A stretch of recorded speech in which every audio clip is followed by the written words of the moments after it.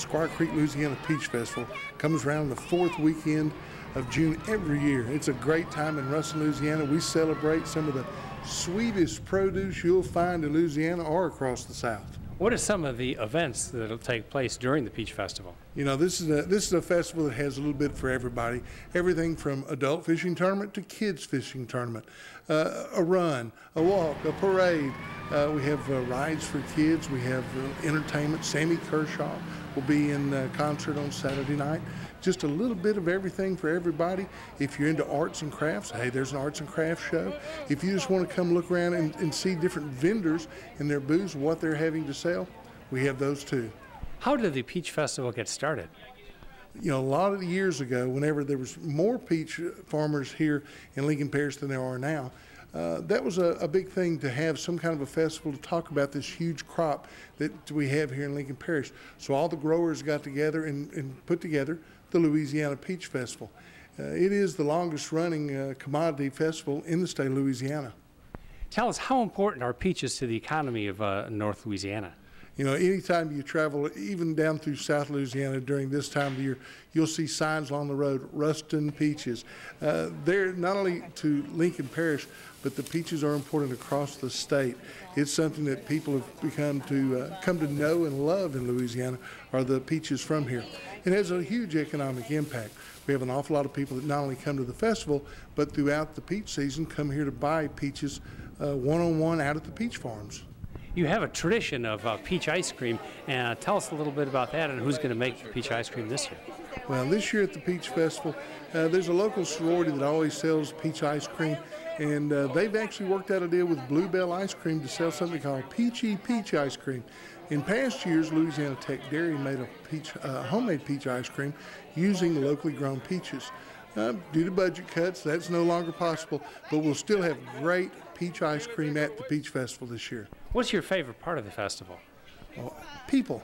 Just seeing all the people. I could just sit there, maybe at the fountain down at Railroad Park, and just watching people go by, having fun. As long as they're having a good time, I think it's a great festival. Hi, my name is Corey Carlson. I'm a professional artist here in Ruston, Louisiana, and I will be showing my work at the Squire Creek, Louisiana Peach Festival at the end of June. Tell us what's behind you right now. This is a piece that I actually went down to the Chafalaya and photographed and was really inspired by the old growth cypress trees and the beautiful light coming through on the Spanish moss, and wanted to really capture that sense of the sunset coming through on the water, along with the ducks taking off, and capture the essence of Louisiana. What's it like to become an artist in Louisiana and to have so much imagery to paint? The inspiration here is astounding. I mean, there are so many different things to photograph, to see. For instance, the ducks. I love the way the light reflects across the backs of their wings and lighting up the colors and their feathers. How long does it take you to make a painting like this? A piece like this took a couple of weeks. Take us through the individual segments of your painting. Over here I have the Spanish moss, and I've always loved the way the light reflects through the Spanish moss, and so I really wanted to show that, and then the way the light hits the old growth cypress trees, and then I also, if you notice over here, I put in an alligator. Tell me about your trip to the Chafalaya and what you were able to get out from it. I really enjoyed getting out there. I spent a couple of days just out there through the Chafalaya, going through on boats and just really taking hundreds of photographs, and including the tricolored heron, or also known as the Louisiana heron.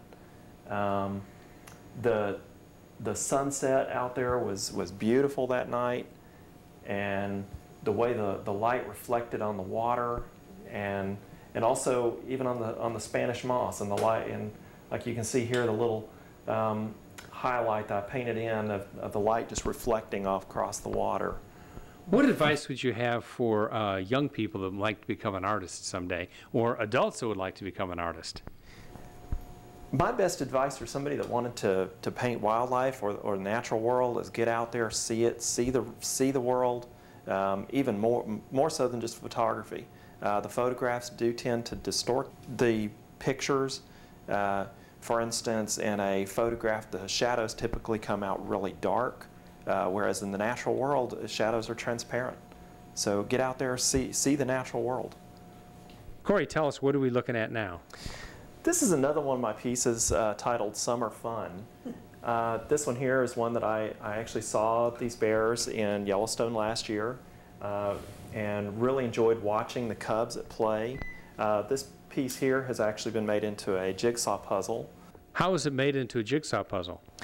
I have a licensing agency that represents me, and they license my work out onto various products, including puzzles.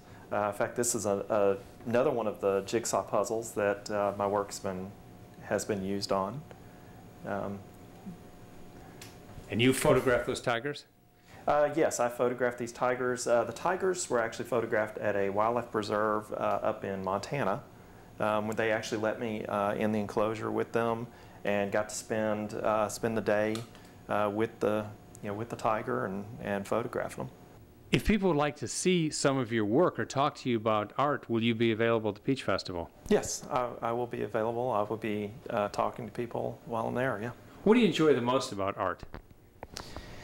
My most inspiration is getting out in the field, seeing the animals, experiencing it, and the natural world.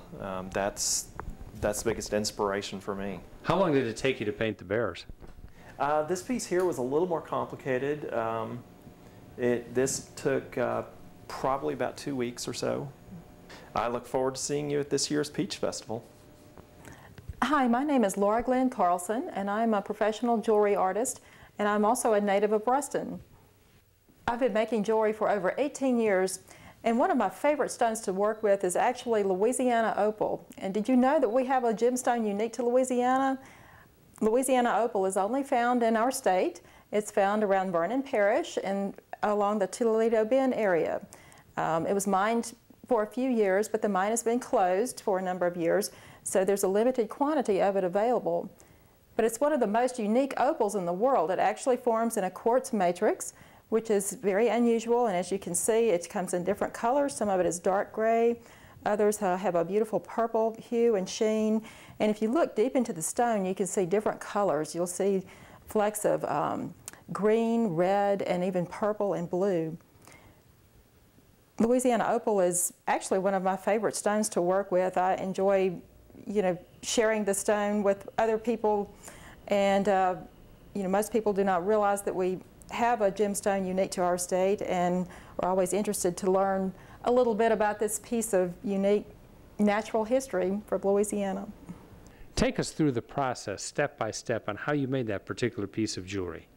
This piece of Louisiana opal is actually made with sterling silver, and all of this particular piece of jewelry started off with just a loop of sterling silver wire, and I used different hand tools to bend the wire and to shape it around the stone. And I always try to work with the stone and create a fluid organic design that complements and works with the stone.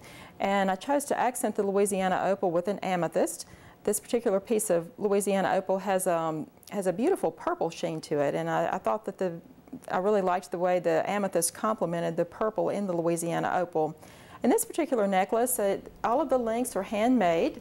I design and create each one of the links, and my inspiration for this particular style of chain was actually just watching the flowing water. I gain a lot of my inspiration for my pieces from watching nature, from watching how trees and leaves grow, and the shapes of clouds, and nature is just a constant inspiration of beautiful shapes and designs.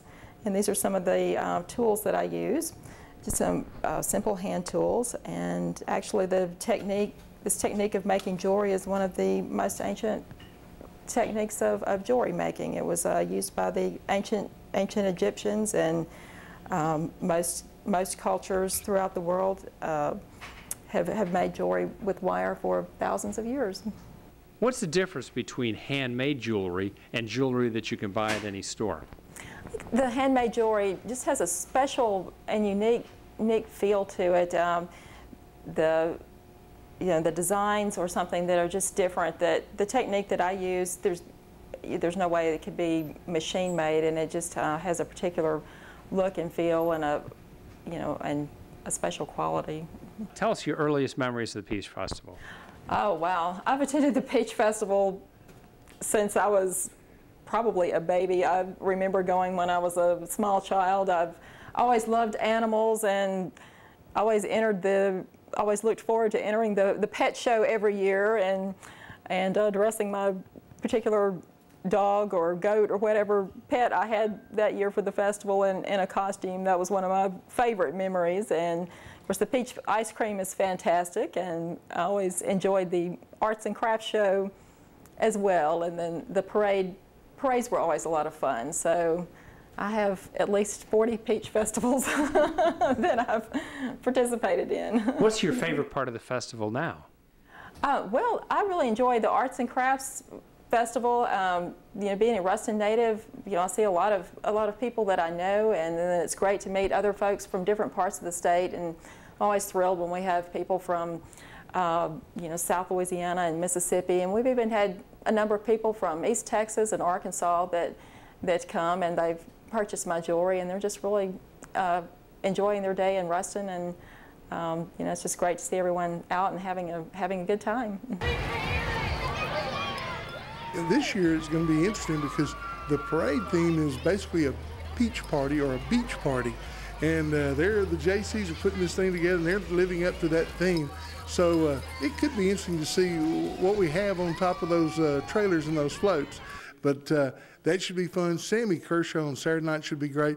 Something we've not had here in quite a while is some Cajun Zydeco, and we've got that on Friday night with Chubby Carrier. I think this is just going to be an exciting peach festival. We know that we've had people come from 3, 4, 5 states away for the Peach Festival. We get inquiries beginning the first of the year wanting to know when's it going to be held, what activities are going to be there. So we've got a great website, www.louisianapeachfestival.org. You can go to that site and see all the activities, what day they're going to take place, what time.